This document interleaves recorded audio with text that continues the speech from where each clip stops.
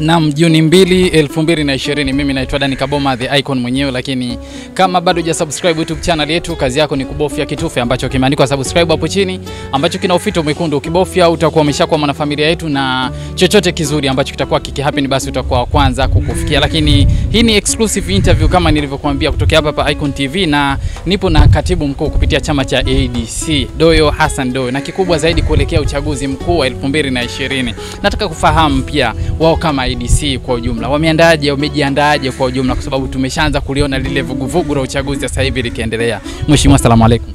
Wa alaykum salam. Unaendeleaje? Naendelea vizuri bwana. Kuelekea uchaguzi wa 2020, Watanzania wanataka kujua ADC mpo kimya sana. Mmejiandaaje kwa ujumla? Kwanza watambue kwamba kimya kingi kina mshindo. Naam, na simba inayokamata haingurumi. Na inayonguruma ni jike, mwanaume anakamata. Kwa hiyo tumejipanga na kukamata. Cha msingi tunataka tuambie Watanzania kwamba chama chetu kama taasisi ya kisiasa sasa hivi iko katika mchakato wa vikao, na kama unaona viongozi wapo ofisini ni kwa sababu ya harakati hizo. Na siku ya Ijumaa tuna kikao Zanzibar cha kamati ya utendaji ya chama taifa kwa ajili ya kupanga mipango mbalimbali.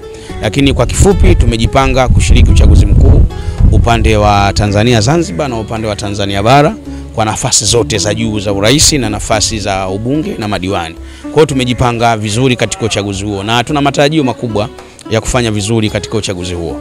Na unazizungumziaje kanuni ambazo mliitwa na tume ya uchaguzi kwa jumla kupitia mwenyekiti wa uchaguzi wa tume ya uchaguzi? Na tumeona baadhi ya wapinzani wakilalamika kuhusiana na zile sheria na kanuni ambazo zilizowekwa na tume kuelekea kwenye uchaguzi mkuu. Kwenu ikoje? Mnaziona sheria ziko vizuri, kanuni ziko vizuri kwa ujumla?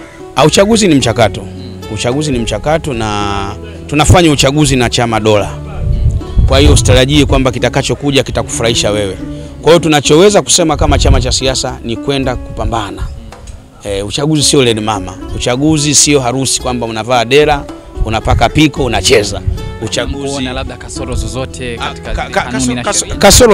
Kasoro zipo na ndio tunazofanyia kazi ili tuweze kujipanga nazo, kwa sababu sheria ishatengenezwa, kanuni ishatengenezwa, na kizuri zaidi ni kwamba viongozi wa vyama vyote 19 wamesaini. Utasaini kitu ambacho wewe huna haki nacho, alafu unatoka nje kwenye waandishi wa habari unakwenda kulalamika. Huu ni ujinga wa uongozi. Ungelalamika, ungeacha kusaini, tungejua wewe ni una commitment ya hicho unachosimamia. Kwa hiyo zile ni siasa tu. Sisi tumeona mapungufu, ni mapungufu ambayo tunaweza tukaenda nayo kwenda kupambana nayo. Kwa hiyo wanadai kwamba kama hautasaini katika zile sheria na kanuni, na maana kwamba hautaweza kushiriki kwenye uchaguzi. Unadhani ni sawia zaidi? Ndio maana wamesaini sasa. Kwani kushiriki kwenye uchaguzi ni nini? Umenielewa? Kama wewe una commitment na ni mkweli, acha kushiriki uchaguzi kwa sababu ya sheria mbovu tuone. Ni uongo tu, hadaa ya viongozi wa kisiasa. Sisi kama tunaamua kushiriki uchaguzi kwamba una hitilafu, tunaacha. Kwa nini usaini kwa sababu ushiriki uchaguzi?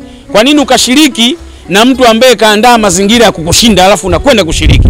Wangeacha kusaini hawa wanaolalamika ili vyama vyao viondolewe kwenye uchaguzi. Tujue wanachokisimamia ni kitu cha msingi, lakini zile ni siasa tu. Za kimichezo, burudani, habari za kisiasa,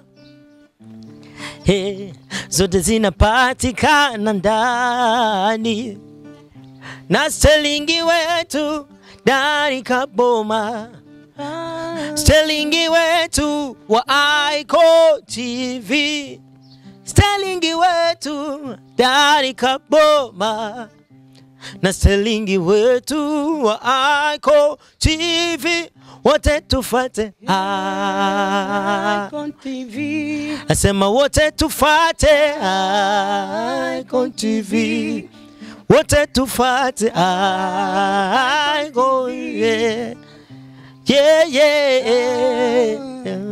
Icon TV. Na namuombea dua Dani na timu mzima ya Icon TV. Mwenyezi Mungu aoneshe njia, aoneshe fursa, wapate vifaa bora, Dani aweze kuwa na watendaji zaidi, Icon TV iwe brandi kubwa, isambae nchi nzima, iwe chombo kikubwa, na sisi tutashirikisha zaidi.